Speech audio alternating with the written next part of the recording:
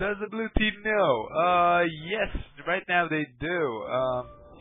Oracle Tarek. Seeing as Tarek is extremely tanky right now, also picking up a Chalice of Army, which will allow him to keep his ultimate on for as long as he pleases. Zombie in the bad spot. Ooh, Solance following it up. Does he have ultimate? No, he does not. He does not. He uses it. Okay. Damage. Great. Pulverize. The brand ultimate could be devastating.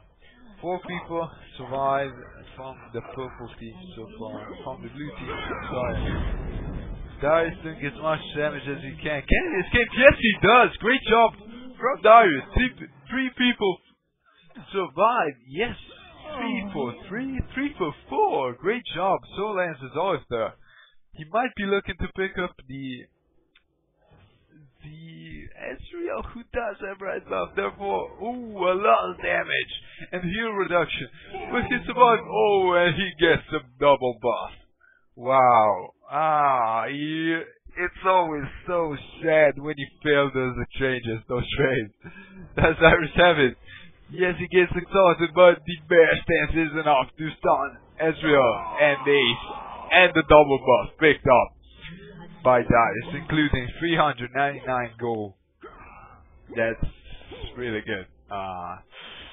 The kill situation is still 12 kills in favor of the blue team, but Dyrus is 5-2 with 7 assists. And Alex is almost even. He from going 0-3 in the early game against the brand. Right now he is 6 and 7 with 5 assists. He is not a top CS, but he has a gold to 5 item, which is really good. That's the only adjective I can find right now. I apologize for that. I'm gonna be working on that, but English is not my main language, unfortunately. Solance will be looking to get a voice staff up next, I'm guessing. That's what the amplifying term is for. Lichbane is an okay item choice. Okay at best. It used to be a standard iron pickup on Cyan back when people used to play Cyan, and it's still an okay iron pickup on Twisted Fate. You don't see it as much on other stuff because people like to. Whoa, never mind. I'll talk to you later. Flash Stone ultimate from Solance is all stuff. There's gonna be trying to do some damage. Has not used his random installment just yet. Will be looking to use it right now. This is gonna be a great. Yes, he does use it. Did not catch Ezreal so far, but Brand goes down. Udyr is he gonna be tanky enough? Yes, he is. Ezreal is really low. Like as soon as someone can pick it up with a stun, but they don't manage to just so far. Oh, and the Jobbin is so low, but so is Zombie. Wow, the Ezreal ultimate almost picks up Zombie and Corky. Wow, that Ezreal is gonna be so mad right now. And where's Udyr? Guys is gonna be trying to solo Baron. He can't quite do that with. He could do that with. I don't think. Yeah. Sona does not have enough money to heal them. And Zombie actually gets picked off by the Ezreal. Dyrus is gonna be picking him off as well, but yeah, I'm not sure if I like that. If I like that move from Dyrus.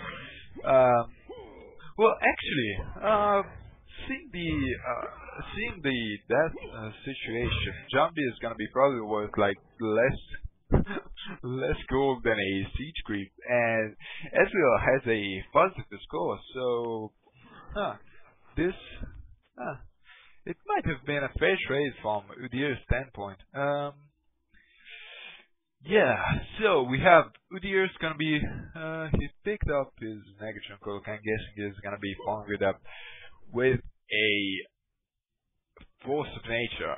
2800 HP is enough to justify Force of Nature, especially given that he is his durability thanks to his shield from Turtle Stance and the guiding ability from best dance. The rest of the purple team, oh, we have a bloodthirst of 10 on Koki. 12 minutes into the game, that's okay. I wouldn't normally justify it, but Koki is the character that can clear creep wave just so quickly thanks to his rockets. So yeah, he can fill up the bloodthirst very quickly, and I'm okay with it. Normally I don't like it. I don't like a delayed bloodthirst, but that's okay. Yeah, Lee Sin gonna be going for a very delayed Triforce. Unfortunately, has no iron whatsoever. Sona, I don't like the Sages of the Legion pickup. He should definitely have picked up a Shurelius Reverie, especially because he has an Udyr in his team, and the Koki also benefits from it. But he is gonna go completely overhaul with the. I'm guessing the Vampiric Scepter is for a Stark Server. I'm sorry. And Solans still waiting on his voice staff. On the blue team, who is now showing themselves around the Baron area, are they gonna be baiting them in this bush? Ooh, I don't like this move. They might be picking up the double global gold. Yeah, I don't like this at all. Jarvan is taking the top tower. He's gonna take a lot of damage. Especially because he's tanking it with no creeps. Yeah, he explodes like in no time, which is terrible considering that he's Jarvan and he's supposed to be tanking whatever you're bringing at him. Elsa currently tanking the brand enough for his team to join in. Unfortunately, that's not gonna manage to get a perfect flash headbutt palm onto the Poppy, but still good enough. Dyrus manages to get the Randwind Omen's Blow onto the two characters that he wants to kill. Ezreal managed to escape the scene, but yeah, 4 for 1 trade. That's a great job. That's extremely successful so far in the game, because this is when they're gonna be getting dragged. They're gonna be getting Baron. I'm sorry, I was kinda my speech impediment was coming thanks to this creep wave pushing the bottom tower. It might be low on health, so it might be more global goal for the blue team. So yeah, as we're gonna try to do some harassment, does not realize that the Baron was going down. He gets picked up. I'm guessing possibly what happened was that his ultimate was on cooldown, since he used it on this area in the previous fight, and he was trying to hit as many mystic shots as possible to reduce the cooldown on it. That's a very low risk, high risk, high reward maneuver, and unfortunately for Ezreal, it did not pay off. That is a great job with the call also onto Dragon. It's gonna be picking up even more global gold for his team. They need this global gold right now because after these 3 turret pickups, they haven't gotten any turret kills. So no global gold other than that. While the blue team managed to get these 2 towers, and only the creep wave managed to bring this tower to less than half HP. I like that. And the iron pickup for Udyr are very interesting. Like Force of Nature standard, I call that. And Ever's Blade, Right Blade, is probably gonna be turned into a Ghost Blade. That is because the Sona did not go for Shredder's Reverie, and Dyrus needs Udyr does need a speed buff. We have a heal poke situation at the tower. I don't like the move. I don't like this move from the purple team. They should have possibly Lee Sin backdoor, because look at the poke team.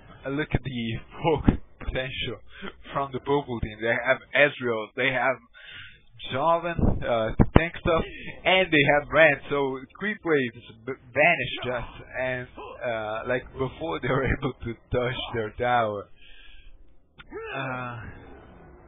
Solan's Fire has its void stuff, but yeah, the purple team needs to do something about this. They need to go for a different path of action. Oh, and Solan's flash on. Oh, I don't like this. Yeah, he gets exploded, and great ultimate from Jarvan manages to keep the Luton in one spot. Dyrus dies really quickly. I'm not used to seeing that. And yeah, Sona will recall safely. Wow, Corky is extremely low health. Gets stoned after the flash. He can't hit Valkyrie away. Yes, he is safe. So that's a 3-for-1 trade.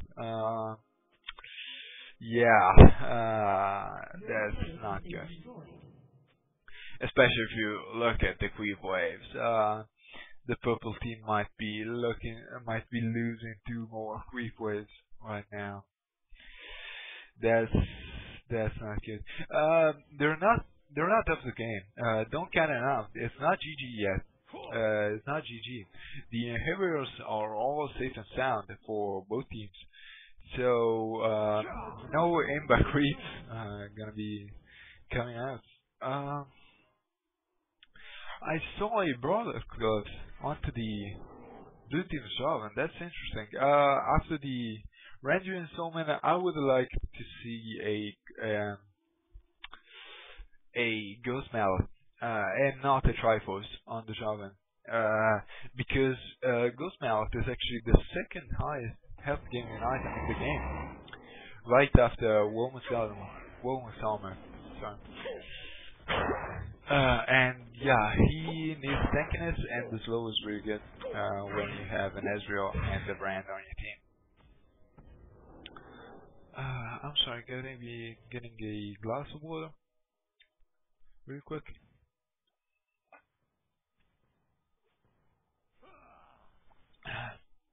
I apologize, but casting is hard, and water is good for you.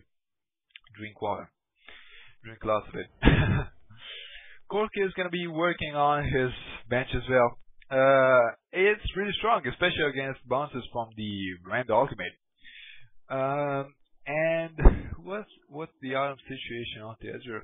Whoa, Many Munich, Brutalizer, Full Charge, Bloodthirster, Zeal, and the bench as well. Wow. That's a lot of fun. 275, actually leading the farm game. 5 creeps over Corky and 14 creeps over Dyrus Udyr. Dyrus is famous for his farming capability, like out of any high elo player. He is probably the best farmer.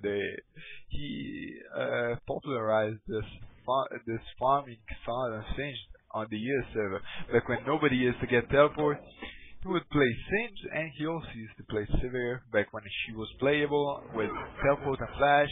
And whenever something good was going on for him, he would teleport to the top lane and farm all he could. When you're ahead, you get more head. That's the saying I'm borrowing it from the man himself, Artosis, a great figure from the StarCraft community. If you don't know who he is, you know nothing about esports. I'm sorry. Google him if you don't know who Artosis is. Big shout out to him. But yeah, while I was talking and not much was going on, Dragon respawned. It was killed and it did respawn. So I talked to myself for a lot of time. Toppy items. Ouch! Death Firegrass, Pledgebane, Death Cap, Sorcerer Boots. So she now has 450 ability power. That is a lot of burst. If she can get a full combo onto someone, she is gonna be able to like kill them right away. Be it Corky, be it Udyr, be it whoever you want. Poppy is gonna stomp him.